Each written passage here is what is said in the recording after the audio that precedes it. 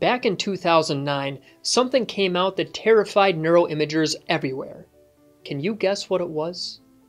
If you said leprechaun in the hood, you're wrong. That came out in 2000. The correct answer is a paper called Puzzlingly High Correlations in fMRI Studies, better known as the Voodoo correlations paper. The paper said that some imaging studies reported inflated correlations because of something called nonindependence or circular analysis. So what is circular analysis? Do you ever wonder why we see contradictory advice in the media about what to eat, what to drink, how often to sex each other, and so on? It's partly because of statistical errors, such as forming a hypothesis after the results are known, or not correcting for multiple comparisons.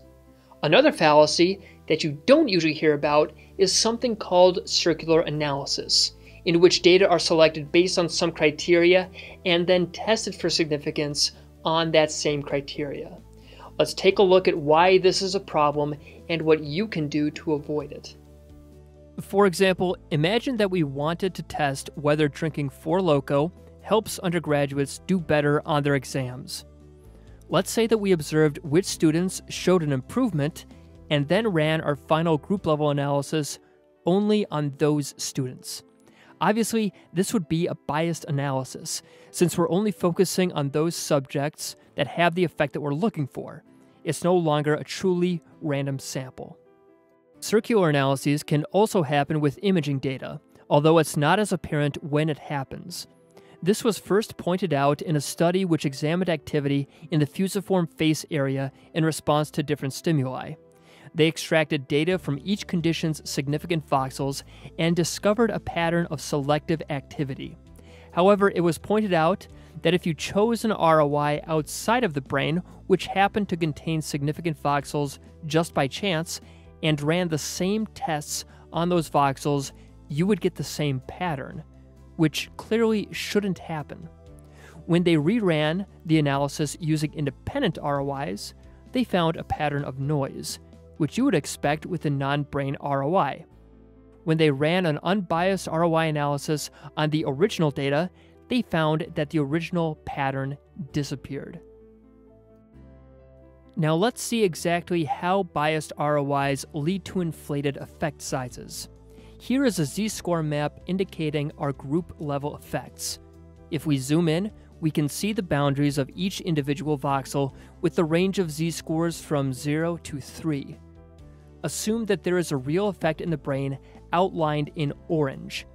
If we extracted the parameter estimates for each subject from those voxels, the effect would be 0.3, with some variation around that value.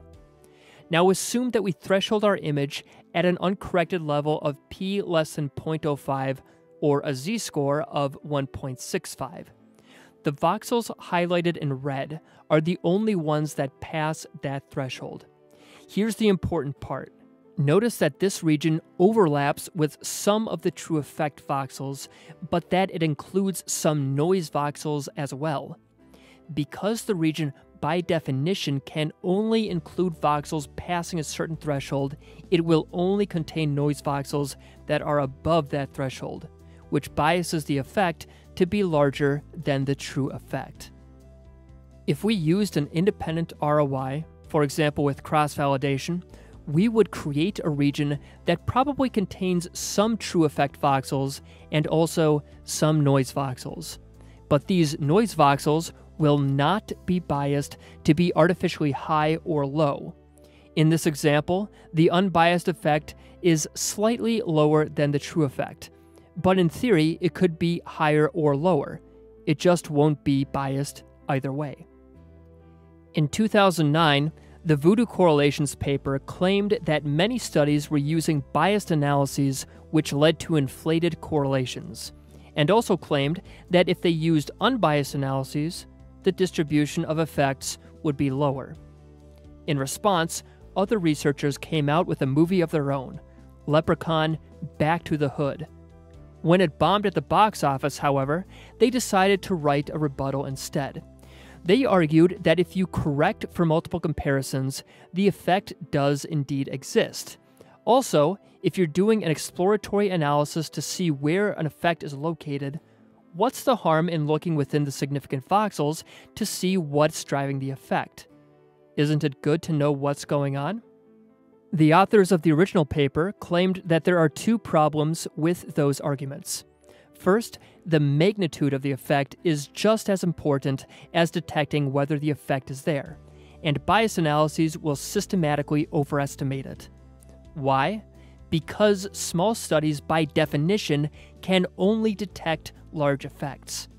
The second is that if you publish a bias analysis, the reader may assume that it is an inferential analysis, even if it includes caveats about how it was done.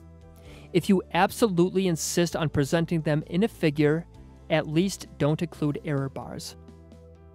We've only touched on a couple of different ways to do bias analysis, but there are other ways too, and you need to be on the lookout for them. Let's say that you use an anterior cingulate cortex ROI for your confirmatory analysis, meaning that you selected the ROI beforehand regardless of what the whole brain results look like. But the results don't pass correction. You then look at the whole brain map and see this. You then decide to use an ROI located more in the pre-SMA. This is also a bias analysis because now you know where your effect is before you decide where to extract from. Wow. We've learned a lot today about imaging, statistics, and cinematic history. In summary, we can't read your mind about what you intended to do with your analysis, but I'm sure that now that you know the difference between biased and unbiased analysis, you'll choose to do the right thing, even if that means your paper will get rejected. Check out the More Info box down below for resources on how to do unbiased analyses and papers explaining the topic more in depth. Now try out some of these exercises to reinforce what we've learned today and to make you more aware of when bias analyses can happen.